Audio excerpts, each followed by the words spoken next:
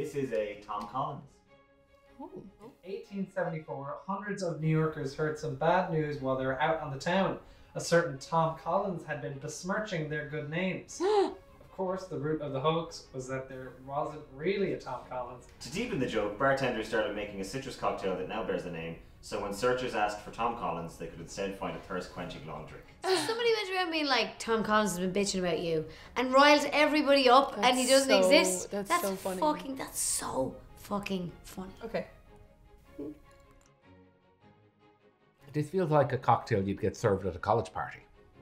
Oh yeah, shite. Yeah.